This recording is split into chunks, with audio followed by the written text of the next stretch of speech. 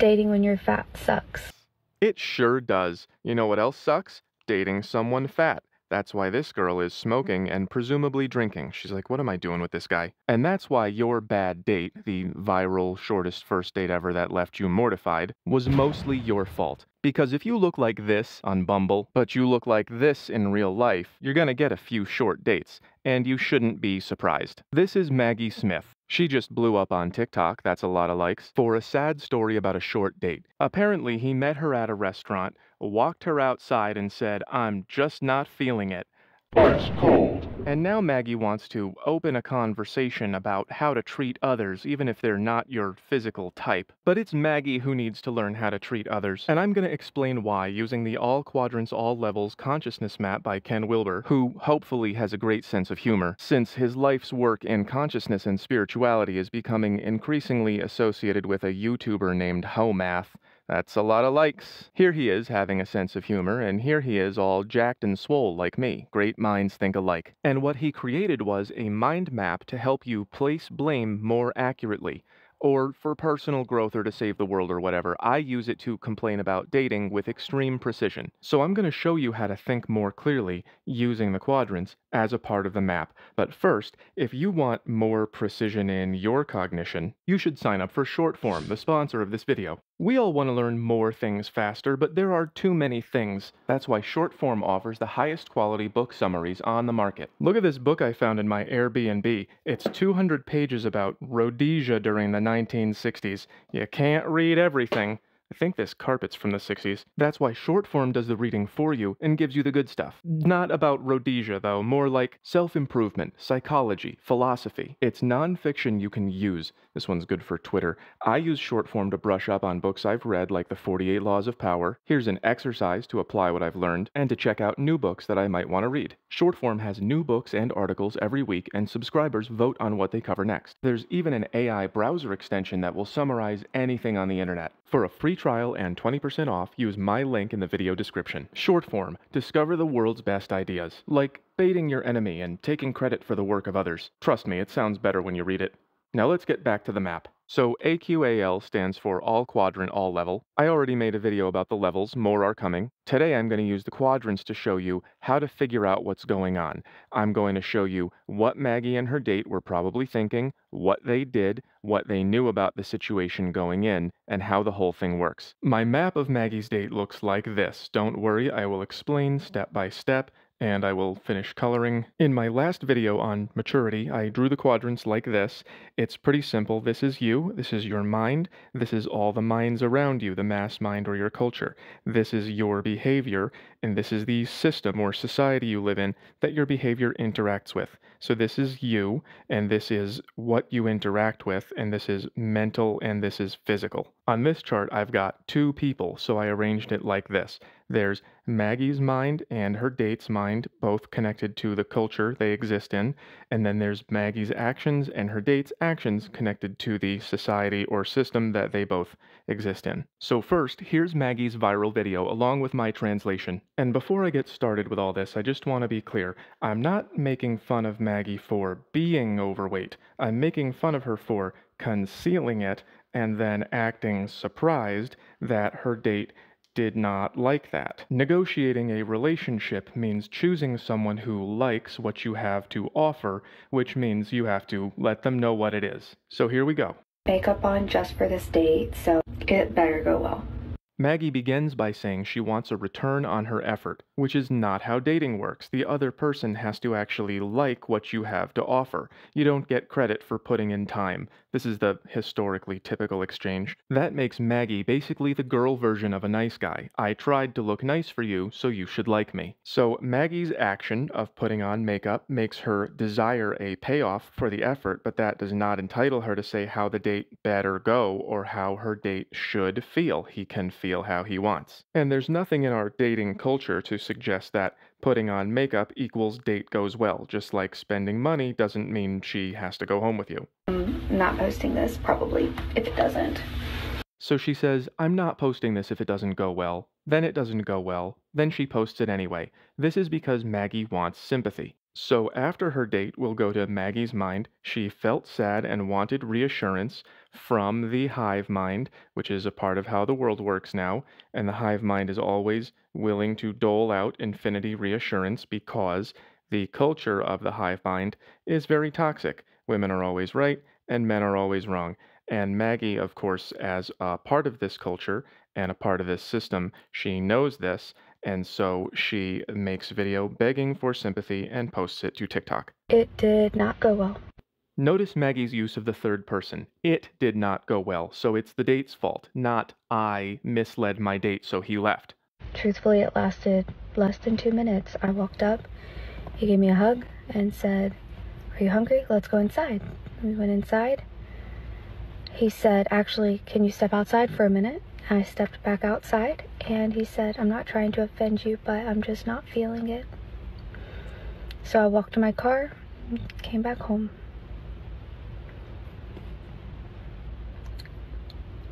Dating when you're fat sucks. There's the third person again. It's dating doing the bad thing to her and not her being a part of the equation. So that's Maggie's story about what she did and what was going through her mind.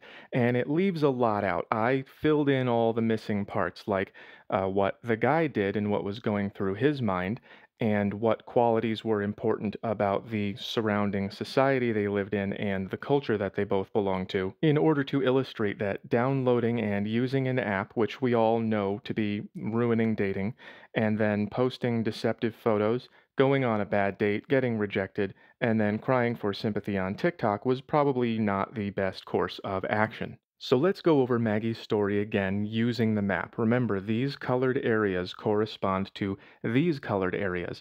This is divided up into inside and outside, or mental and physical, and then there's the individual and in context or collective. So the red is the individual mind, the yellow is what the individual did, the purple is the mass mind or culture or what everyone around them thinks, and the green is the system or society, what everyone around them does and how the world works. And here it is again individually. This is your mind, your behavior, the culture you're embedded in, and the society or system you're embedded in. So this is you, this is everything around you, this is mental, and this is physical. So according to Maggie, she downloaded the app and engaged with it. She set up a profile, which she left out certain parts of. She set up a date with a guy and then put on makeup and went out and got rejected, came home and posted about it on TikTok. That's pretty much all she let us know. The full story is much more complicated. I broke it down step by step and I'm going to go through it chronologically, and I'm going to use my favorite colored pencils, which are the colors of these boxes, to put X's in these columns to show which of these elements contributed to this happening. So before you go on a bad date, dating has to exist. And we take that for granted. Maggie did, and her date did. They both decided to use the app and then downloaded it and used it. But historically, dating is actually pretty novel as a part of our culture, and that's where this whole thing began. So I'm just gonna put an X here on both sides for culture. And as we all know, dating apps have ruined dating already, despite it not being perfect in the first place, so we're going to put some blame on the system as well. Step 2 was they had to create profiles. They had to actually use the app. Now, we don't know what the guy's profile looked like, but Maggie did tell us that he was disappointed in her and not the other way around, so we can't really fault him. On the other hand, Maggie did post photos deliberately that she knew were not representative of how she looked in real life. So we'll give her a strike for her actions, what she did, and then one for that she knew better. And we know she knew better because we're all part of the same dating culture. We all know what the cultural standards are for behavior and appearance or so on, like lying about your height or other aspects of yourself are frowned upon. And yes, omission is a type of lie. It means leaving out important details. Step number 3 is swiping. Once Maggie and her date downloaded the app and made a profile, they then had to use it, which presumably went pretty well for Maggie. I don't know about you, but I would probably swipe right on this. I don't see why not. And as we all know, the experiences of men and women on dating apps are very, very different. Women swipe left a lot, men about half and half. Women get almost 2 times as many matches per 1,000 swipes compared to men. And women match with 36% of the times that they swipe right, while men only match with 2%. And that's with men overall, so average men are going to be doing worse than these men. So assuming that Maggie's date was average, it was probably tough to get that match. The way that these apps are designed is one of the things about technology that makes the modern world a little bit more miserable. Guys get too much rejection and girls get too much acceptance of the wrong kinds, and the apps also provide advantages for certain kinds of guys over regular guys. And another thing is that we tend not to understand the experience of the opposite sex. Women don't think about what the apps are like for men, and men don't think about what the apps are like for women. Men would be really happy to get these kinds of messages, and Maggie definitely didn't think about what this step felt like for her date. Men have a lot of swiping to do, and we don't always have time to look at more than just the pictures. This gets pretty exhausting. So I'm going to put a strike for both of them in the way things work, since the app puts everybody in a tough spot, and I'm going to put a strike down in culture for just Maggie, since the app did not encourage her to think about his experience. And to be honest, he probably didn't think about her experience either, it just didn't matter in this case. And that's because of number 4, the match. Now, Maggie didn't do anything wrong here. She saw a guy, liked him, and swiped right. Good. But the guy, he's done with this part. He's done with his 10,000 swipes. He's done being exhausted. Once you get a match, now you have an opportunity to look closer and notice that all the photos are from the neck up. And we all know what that means. If you don't show relative details of yourself on the apps, you're probably doing that on purpose for a reason. So I'm going to give him a strike right here for not looking out for himself. Then they had to prepare for the date. Now you remember what Maggie said. Makeup on just for this date, so it better go well. So, putting on makeup is something that is socially expected in our dating culture in most places with most people. However, a lot of girls have been saying lately that they want some kind of credit for it, and that's not how it works. Here's an example of the mindset Maggie has been exposed to on the internet. This girl says she's seen a trend where girls do their makeup and calculate the cost, and she came up with $392 to look like this. But of course, she didn't divide that by the number of uses, which is delusional. This is the hive mind, which is toxic. I'll get to that later. This is making women feel like I spent $392 to go on a date, which leads to a whole hell of a lot of entitlement. So Maggie wanted credit for doing something that is kind of socially expected, usually, but you don't have to. But more importantly, it doesn't guarantee you any results. And not only that, she completely ignored the effort that he put into the date. A lot of us have to drag a razor blade across our faces. That's no fun, but we're not charging you for it. So I'm gonna give Maggie 1 strike under culture for being a part of the hive mind, and 1 strike under the way things work, or society, or the system, for interacting with the hive mind, and I'm going to give her 2 strikes under her own mind, 1 for feeling entitled to something that she's not, and 1 for ignoring the work that others put in. That brings us to the beginning of the date. Basically, this guy saw Maggie's photos online, which looked like this, and like this, and then he saw her in real life, which looked more like this, and he felt a little bit disappointed and ended the date early. Now, no one did anything wrong there. But according to Maggie, this guy also apparently said, "I'm sorry, it's your weight," and she didn't ask because she didn't care. Now, I don't know exactly what this guy was thinking, but it seems like he was just a little upset that he wasted time and money and said something mean. There wasn't really any other reason to point that out. So I'm going to give him just a half a strike, and just in his actions and not in his mind, because it's okay to feel whatever you want to feel. It's not always okay to say it out loud. And saying it out loud in this case was kind of okay and kind of not. He was sort of saying, hey, I wish I would have known this beforehand, but he also sort of said it in a way that he didn't have to. After the date is over, we must once again consider the existence of technology. TikTok is a platform that allows and even encourages low-effort blog posts like the one that Maggie made, and even favors this kind of post over other kinds in the algorithm. So when Maggie's date was disappointed and pointed out her weight, she felt sad and wanted reassurance from the hive mind. And then she posted her video where she avoids responsibility for her actions and what we know very well she knows, and displays an entitled attitude for behaviors that are pretty standard. So not only is that a strike in all four boxes, for Maggie, of course, not for her date, he's gone home, it's also a really powerful reminder of why the quadrant model is so effective.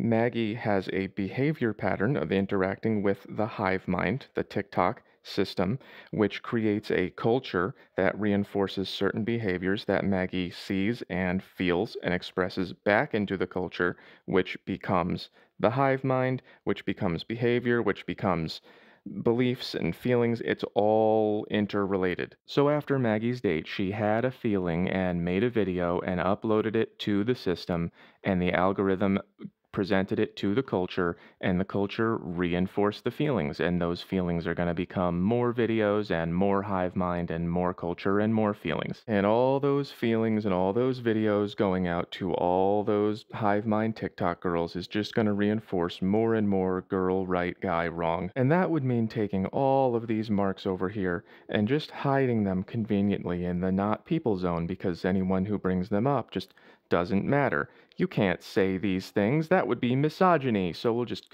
put that right there where it's all nice and clean. And now look how bad this man is. Man, bad. He talked about her weight. So that's how you use the quadrant model to separate reality into different perspectives so that you don't miss out on huge chunks of what's going on. So once you separate everything out into who did what and what they thought and felt, and what are the common expectations that we all know we have in our culture and the way that things work, it becomes really obvious that when Maggie says she wants to open a conversation about how to treat others, what it means is that Maggie wants sympathy for being rejected from the hive mind, who is going to tell her that girls are always right and never wrong, and guys are always wrong and never right, and that she doesn't want any responsibility for knowing basic things about her own culture, like that the vast majority of guys are going to have certain expectations, and if you dodge them on purpose, then you're going to make them feel disappointed and like they wasted their time. And of course, the guy could have saved his own time by noticing the red flag of neck up photos only. Basically, he was getting a lot of this and none of this. But that's just a medium-sized lazy mistake, whereas most of this